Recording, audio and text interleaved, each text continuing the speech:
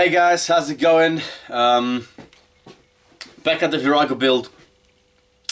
I've been working this bike way too fucking long. I know that projects sometimes stretch, you get distracted doing something else, you got some other more important things to do. This is just fun for me, I'm building up for myself, I'm really enjoying that project, but it's been way too long and I want to get it finished. So today, we know it's running, most of the major fabrication is done, and today we're gonna mount that SU carburetor properly. That is the last bit of fabrication I need to do, last major part of the fabrication I need to do on this bike. It's not a huge job, it's not exactly super complicated job, but it's very precise job. Instead of talking about it, I'm gonna drink my beer and maybe I'll show you what I'm gonna do. I think that's the best way. Right guys, cheers, and let's strip some of the shit down so we can get easy access to the carb mount right now. Boom. Oh yeah.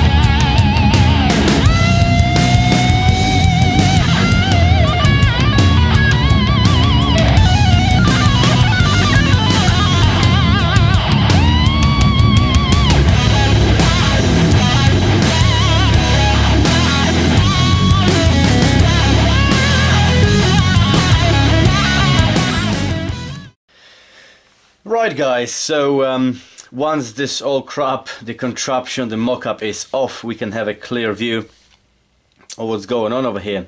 And basically, as you can see, we've got two inlets over there. That's where the original kind of adapters to the manifolds intakes over here, one on each side. And in between I had this T-joint, T-graded from a piece of aluminium, see-through, notched together. So that was basically in between them two adapters for the intake, and the carburetor was mounted over here in the end of that. Right, obviously that was just a mock-up that was ugly as fuck. I put lots of silicone and fireproof and heat-proof, and just to seal it up, to make it, you know, as tight as possible, airtight, and mount the carb on the end of it, see whether that's going to work or not. It works actually pretty well, so I need to tidy up and make it better. Obviously I'm not going to reuse any of these pieces, that was just something I found, or lucky find, you know, and adapted these bad boys to make it fit. What I want to do right now is to replicate what it was already here and here, but with clean metal, with clean steel, something I can weld properly to, and I can weld a proper mount for the carb as well. So hopefully, with a bit of luck, I'm hoping I can mount the whole thing here as one piece, starting with adapters for the inlets, then a pipe going in between, like a T-junction, basically replicate this. So I need to notch it, weld it together, and on the end of that a weld adapter to accommodate my SU carb so it's all sitting here nicely and neat without all this horrible fucking bullshit. Simple as that, right? Well, no. But I'll do my best to make it work. Wish me luck, I'm gonna need another beer. Cheers. So first job is to replicate this, well, that surface here anyway. So I have a steel based a mounting plate, basically a face, just like that. Maybe slightly smaller, maybe just a bit more curvy, but the main thing is to cover that precisely, and it's metal. I can put some rubber gasket over here later on just to seal it completely.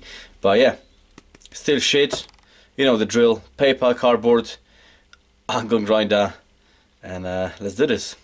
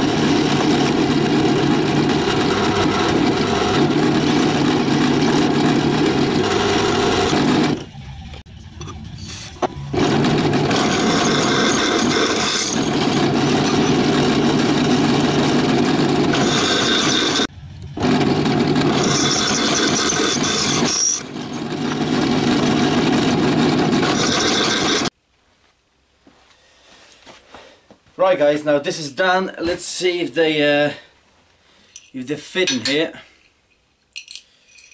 They should do. But you never know. Right, so that's a rear one. By the way, I will be replacing these balls with stainless ones. These are just something that was here and it fits, so why not keep it for now. All the bolts, I'm hoping I'll be replacing all the engine bolts as well with stainless, if I can find the equivalent. If I can buy a kit, you know, I'll buy a kit. If I can find equivalent in the local hardware store, I'll go for that, you know. Try to replace all the bolts, all the fastening with proper quality bolts here, if I can. Right, so that's as far as it goes. There's no movement, so that's a good thing, and the front one as well. Let's have a look.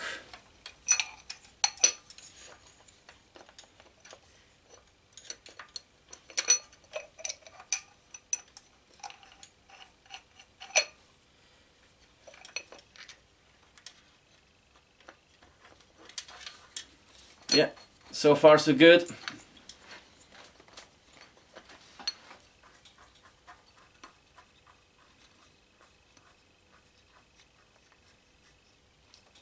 Right, so this is good. The reason they're sticking out a bit too much right now, because obviously the previous adapter, the manifold inlet, was much thicker. You know, it was rubber, much thicker. So that was kind of, there was like a bushing, like a metal kind of spacer inside the plastic, the rubber. But obviously I'll get shorter bolts, or I get proper spacers done for this, or remove these spacers from that, so they sit here. But there's very little movement, so that means a pretty much bang on. And how much neater and tighter that already looks. Okay, next job is to cut the right holes in here. Right, crack open another bit and let's do this.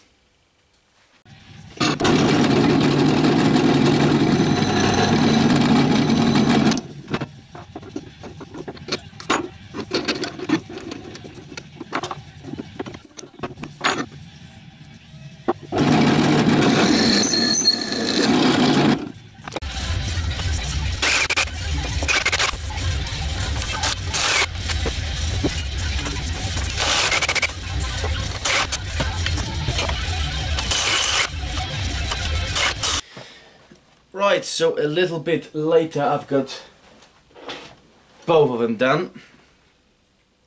They mount over the intake like this. I get in.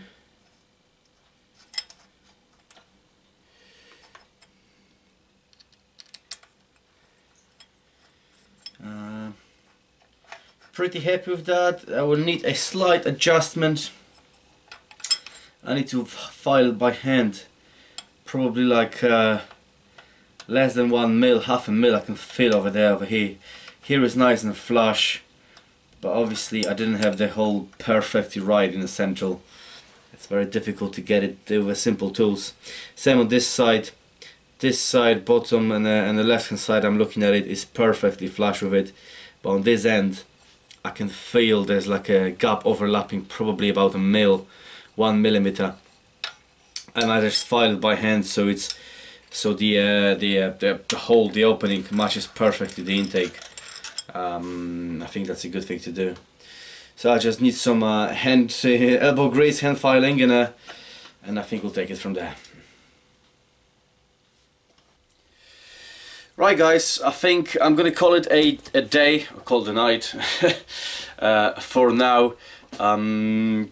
Good progress tonight.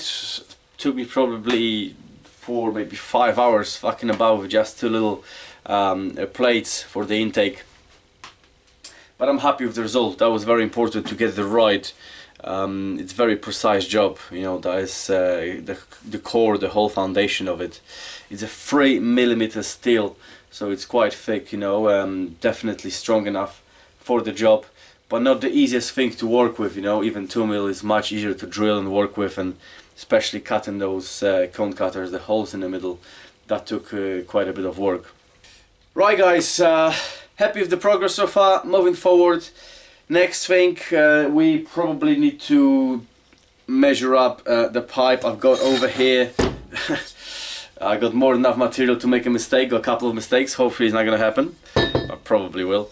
To measure the first piece of the T-joint in between the two cylinders, two parts of the engine, so I can kind of spot weld the pipe in between those the blanking plates, the mounting plates I've done, and then from that point we can do some tube notching and hopefully create a T-joint from the existing mount over there, so we can mount the carb on the end of it. But that's a story for another episode. Today, guys, thank you very much for watching. Have a beer, rock hard, and I'll see you very soon. Oh yeah.